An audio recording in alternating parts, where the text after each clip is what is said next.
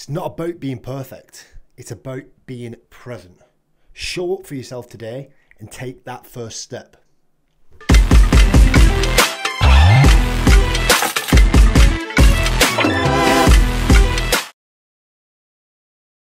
Today is Monday, 2nd of September, and today's episode is about the power of showing up, consistency, how half the battle is just showing up on a daily basis, how half the battle is just, clicking that alarm clock and getting out of bed, not hitting the snooze button, not hitting the snooze button 2 times, 3 times, 4 times, getting straight out of bed and showing up.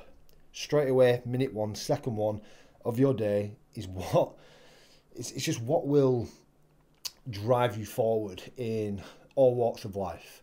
Now, we're looking at fitness. We're looking how to get in shape, how to stay inspired with your fitness routine, in just getting to the gym, whether you're going to a class, whether you're getting up to do cardio, go out for a run, hit weights, go to jiu-jitsu, whatever it might be.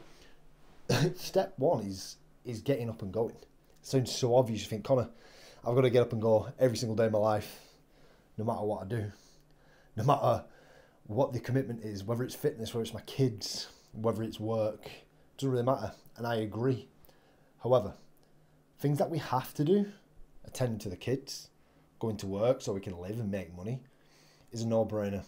There's a part of you that, might hate getting up for that. And the enjoyment factor isn't always there, but you have to do it.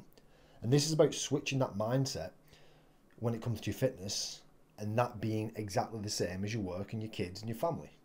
You have to do it.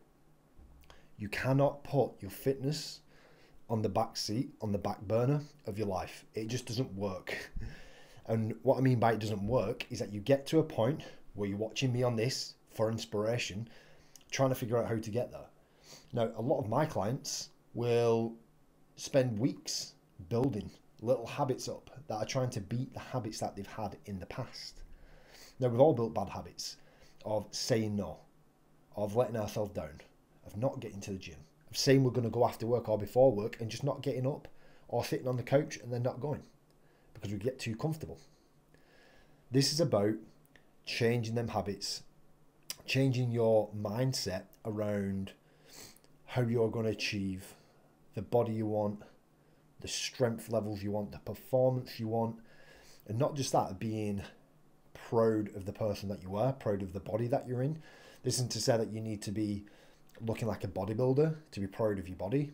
It's more so showing up for your body. If you're getting out and lifting weights or going for a run or whatever it might be, you can be proud of yourself that day because you've ticked that box and you're committed to saying what you want to do. Okay? Every time that you put a commitment in the diary or even in your mind and you let yourself down that little bit, it is just that tilt downwards on that scale, that balance that we always look for in terms of our daily happiness. And every time we tilt that daily happiness just slightly down by screwing things up just that little bit. Now, this isn't to say that things don't get in the way. You might get ill. You might truly overlie. It'd just be problematic. Things might get cancelled. You might hit traffic. Things happen. But when things are going well and we just end up with that lazy mindset, that happiness level tilts downwards, and for some reason you start to feel shit about yourself, right? Who'd have thought? And that carries over into your day-to-day life, carries over into your family life, into your work, with your friends, whatever it might be, and you start feeling just a little bit shittier about yourself. And that is not what we want. We want to always be feeling as best as possible. That's not to say that you can feel unbelievable at all times, because that's just, the pipe dream. We have to take advantage, but we've got to work on that happiness level. And the only way to work on that happiness is by committing to what we say we're going to commit to. Okay? Every time you let yourself down, that happiness level tilts, remember. So, what you're going to do is start showing up for yourself. And today's day 1, it's Monday. What a perfect day to show up and get started on whatever it might be. You might be deep into a fitness routine. You might be a year in.